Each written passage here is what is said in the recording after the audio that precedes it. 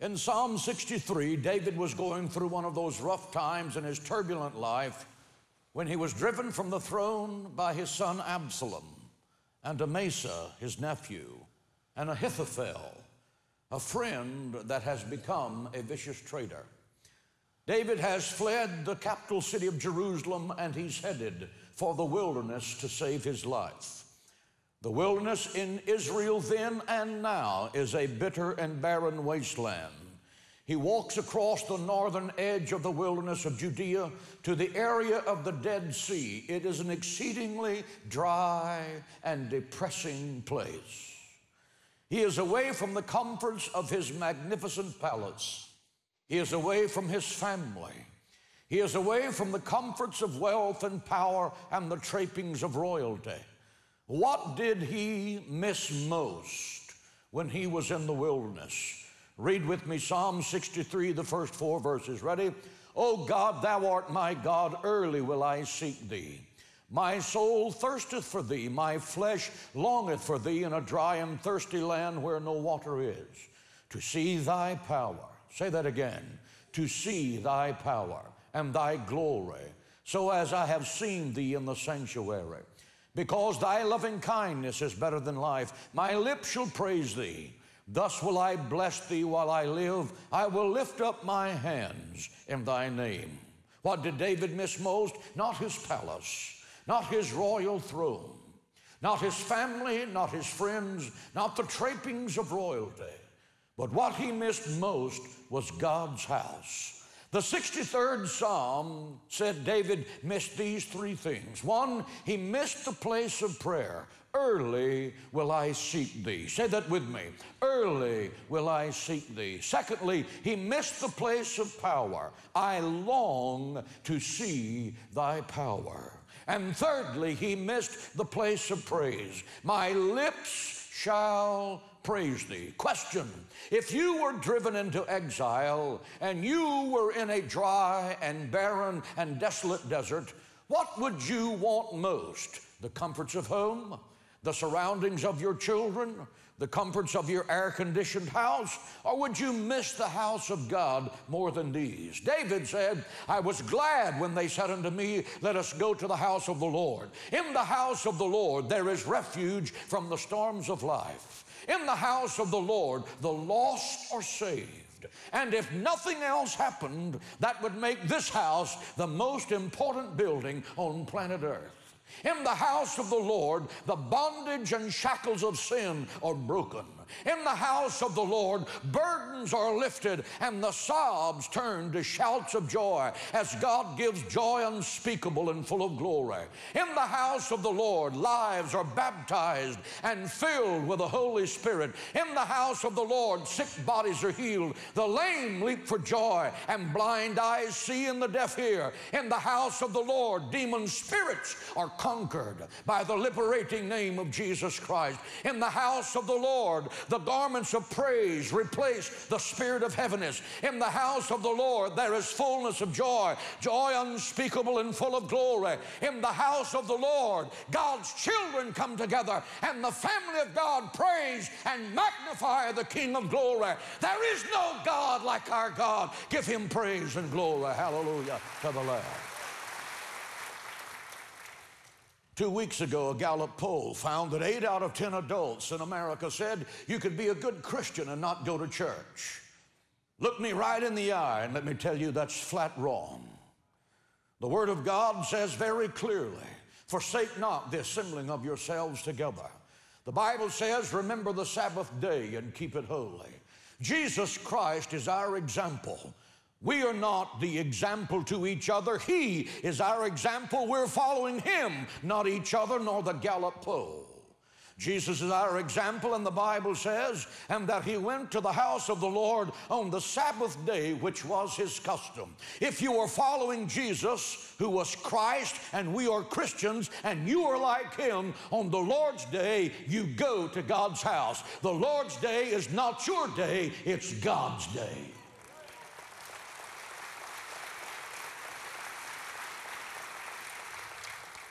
Then David says, thou art my God. That has two meanings. One, it means in the Hebrew, my God is real. The word Elohim, Almighty. Elohim, Hebrew, plural tense, gods, meaning Trinity. God the Father, the Son, and the Holy Spirit. David, who guarded sheep under the stars, was saying, how can you deny the reality of God? The heavens declare the glory of the Lord.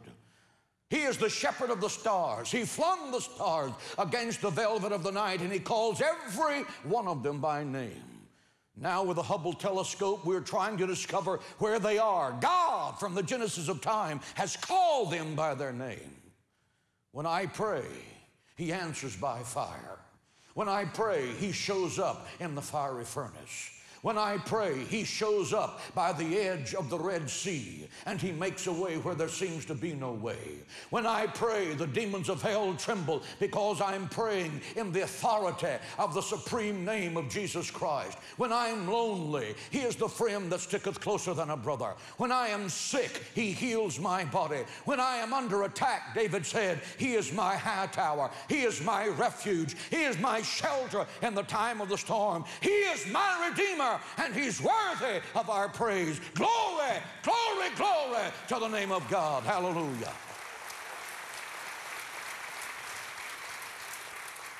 David says he prepares a table for me in the presence of mine enemies. A table is a place of provision. I want to tell you something. It delights the Lord to give you the best of things right under the nose of those that hate you. When Pharaoh pursues Moses to the Red Sea, God opens the Red Sea. Moses and the children of Israel go across. Pharaoh comes out, and God drowns the lot of them. While Moses and the children of Israel dance and sing, he prepares a table before me in the presence of mine enemies. Moses and his people were slaves, but they were singing and dancing in absolute freedom, while the monarch, the most powerful man on the face of the earth, had been turned to fish food in a matter of seconds. I like that story. The 3 Hebrew children are in the fire. They heated the fire 7 times hotter, and those who threw them in were consumed. When they opened and looked, there was the 4th man in the fire, like unto the Son of God. He prepares a table before me in the presence of mine enemies. In the worst of times, God shows up, and he brings things that your mind could never imagine, things that are unspeakable, things that are unthinkable, things that are beyond anything you could dream or imagine, because he is a supernatural, all-knowing, all-powerful God. He is real, and he can give you the desires of your heart. Hallelujah to the Lamb.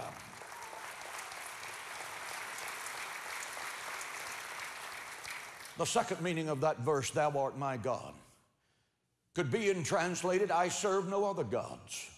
I do not serve the God of the Amorites or the Hittites or the Jebusites or the Pezerites.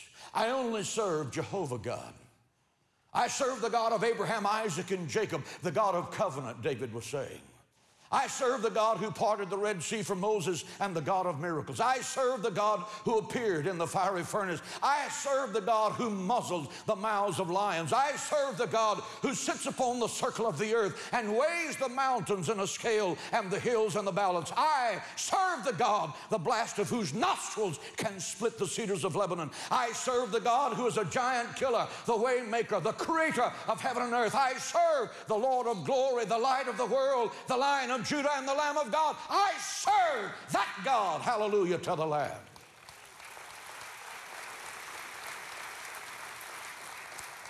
So let me ask you a question. What gods do you serve? Those of you that are watching by television and listening by radio, what gods do you serve? When you're in the desert of your days, upon whom do you call? When you've been betrayed by your dearest friend, whom do you call? When you're brokenhearted, when you're surrounded by tragedy, when you're staring into the grave of the dearest on earth, to whom do you turn? Where do you go if you don't go to God? David said there's only one answer. I go to the rock of my salvation.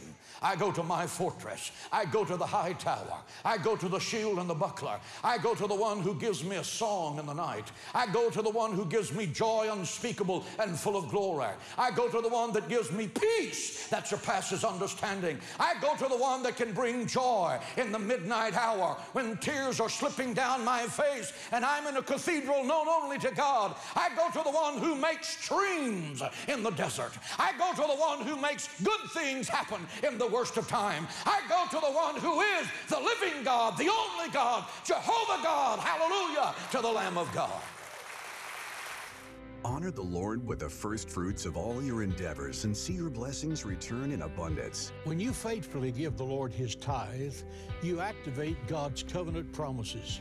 He said, bring all the tithes into the storehouse, that there might be food in my house. With your gift of any amount to the ministry, we would love to send you Absolute Power and the Power to Prosper books. These two resources will help you chart a biblical path and achieve the good plans He has for you. For your gift of $175 or more, we'll send you the entire Power Box straight away. This Power Pack bundle of resources includes the Power to Get Well 3-part sermon series, the Prayer Journal, our Master Your Money exclusive interview, and the Power Mug, in addition to the Absolute Power and the Power to Prosper books. Sow your tithe and watch as He opens the windows of heaven to bless you exceedingly abundantly above all you can ask or imagine. Call the number on your screen or visit jhm.org/firstfruits. I think the kids have captured the statement, but it bears saying here, our God is an awesome God. He's an awesome God. If there was no heaven to gain and no hell to shun, serving Jesus would be the best life. Early will I seek thee, David said. There are two meanings to that also. Early in the morning, and let me remind you that prayer at the service, prayer at the church is 6:30 in the morning. For some of you, that's an ungodly hour. But so there's a second translation to that. Early meaning first thing in the day. So if you get up at 10 o'clock, first thing in the morning, talk to the Lord. First things first. Say that with me. First things first. And if you really want to have an exciting day, put God number one on your agenda. And you'll be amazed how splendidly the days go by. I've heard people say, I'm just too busy to pray. When you're too busy to pray, you're too busy. You're not talking to the force that can make everything go right that day. David said, communion with God is more to be desired than the comforts of the royal chamber. Think about that. Communion with God is to be more desired than the comforts of the royal chamber. America's Christians are controlled by the comfort syndrome. Our churches are built for absolute comfort. We can go home and run 5 miles and call it exercise. But go to church, and if you can't park next to the front door, you consider it the great tribulation. We have padded pews and deep piled carpet, air conditioning, stereos, sound system, stained glass window, and pipe organs. But where is the fire of Pentecost that they had in a stark, cold stone room where cloven tongues of fire set upon their heads? I'd rather be in the stone room without the air condition and the power of God than to be in a stained glass cathedral that was as dead as a morgue. In America, if a pastor were to ask the congregation to fast and pray for 10 days in such a stark, cold, disciplined place, well, they'd form a pulpit committee and find someone that had a little more balance in his spiritual life. This man is a fanatic. You know the definition of a fanatic, don't you? A fanatic is someone that loves Jesus more than you do. Church, Jesus Christ did not die at Calvary for your comfort. He said, take up your cross and follow me. Say that with me. Take up your cross and follow me. I give you this historical footnote. Everyone who followed Jesus Christ got killed. That does not mean He called us to a life of comfort. The book of Revelation says about the New Testament church, they loved not their life unto the death, meaning they were willing to die for their witness to Jesus Christ. I want you to hear this. Where there is no cross, there is no crown. Where there is no burden, there is no blessing. Where there is no conflict, there is no conquest. The Bible says, fight the good fight of faith. We are at war with the powers and principalities of darkness. We have crosses to carry. There are giants to whip. God says, put your hand to the plow and don't look back. Quit whining about how uncomfortable you are and suit up and show up for the army of the Lord Jesus Christ and let the battle begin. The victory is ours in Jesus' name. Hallelujah to the Lamb of God. David said, my soul thirsts for thee. I want you to hear this. Only living things thirst. If there is no thirst in your soul for spiritual things, that means you are dead, twice dead, plucked up by the roots and don't know it. If you have no thirst for God, you are dead. No life, no fruit, no passion, no purpose. You are a religious corpse singing Amazing Grace, singing about a heaven you're not ever going to see. You are a form without a force. You have ritual, but not righteousness. You have height, but not holiness. There's a difference. You profess, but you do not possess. When you want God more than any other thing, God will give you the desires of your heart. I want you to understand something. Every person here and every one of you listening by radio or television have as much or as little of God as you want right now. You have as much or as little as you're willing to pay the price to have. Jesus said, I am the living water. Only Jesus can satisfy your soul. Only Jesus can satisfy your soul. You can try to fill your empty soul with alcohol, and some of you in this room have. Some of you have tried to satisfy your life with pot and cocaine. Some of you have tried to satisfy your life with sexual fantasies. It will only break your heart. It will, in the final analysis, destroy your soul. It will leave you more bitter than ever, and it will cause you to be nothing but a wrung-out life on the scrap heap of humanity. The world jabbers about happy hour. Happy hour is where a community of drunks gather together to cry on each other's shoulder. The only legitimate happy hour is when God's children gather in the house of God and drink from fountains of living water, and their strength is renewed, and they find joy unspeakable and full of glory. Hallelujah to the Lamb.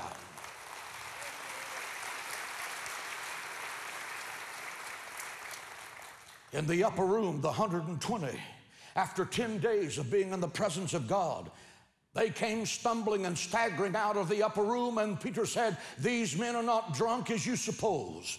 They have been filled with the Holy Ghost and fire. They came out of that room with power to heal, power to cast out demons, power to pray for the sick, and they should be healed. Dear God, do it again. Let your church become hungry for a demonstration of the power of God. The world has many amusements, but it has no lasting pleasure. Pleasure is God's invention. Satan and his hordes have never been able to manufacture a single genuine lasting pleasure. Not one. Psalm 16:11, David says, thou wilt show me the path of life. In thy presence is the fullness of joy. At thy right hand are pleasures forevermore. Only Jesus can bring you pleasure. In your presence is pleasure forevermore. Only Christ can satisfy your soul. Satan whispers to you, if you find Christ, you'll never live a happy day. Let me tell you something. Until you know him, you'll not have a happy day. David continues by saying, in a dry and thirsty land where there is no water. I want you to hear this. Sooner or later, you're going to come to a wilderness. Sooner or later, you're going to come to a dry and barren land where no water is. Sooner or later, you are going to be in the desert of your days, where your tears will be the only moisture you feel. When Israel was in the wilderness, Moses smote the rock, and from an unlikely source gushed streams in the desert. Jesus is the rock in the weary land. We sing that song, oh, Jesus is the rock in the weary land. He is the source of living water in the wilderness. When there is no other source, he and he alone can give you living water. Water that satisfies the soul. Water that brings life. Water that brings joy. Water that brings peace. Are you in a barren and dry and desert place? Seek ye first the kingdom of God, and all of these things shall be added unto you. He will make streams of water to gush out of a rock. He will make the crooked way straight. His angels will go before you and behind you. His Holy Spirit is within you. God sits on his throne, and all you have to do to accentuate the artillery of heaven is say, Jesus and suddenly you hear the swoop of angels' wings sweep from the balconies of heaven, coming to your dispatch. Demons tremble because you are God's child, and the power of heaven is in you, and hell can't stop you. Hallelujah to the Lamb of God.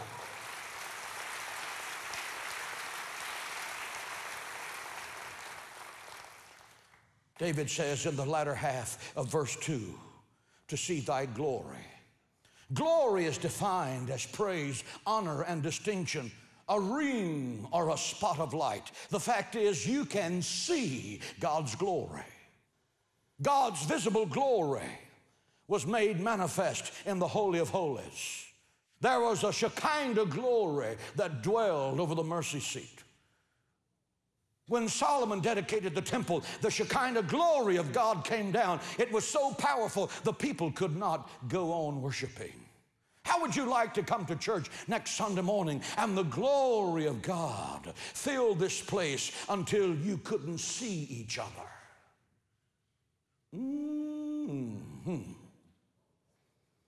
Since the Holy Spirit fell in the upper room, His glory is manifest through people. Why? Because God, the Holy Spirit, is in you. That's why we say the verse, greater is He that's within you than he that's within the world.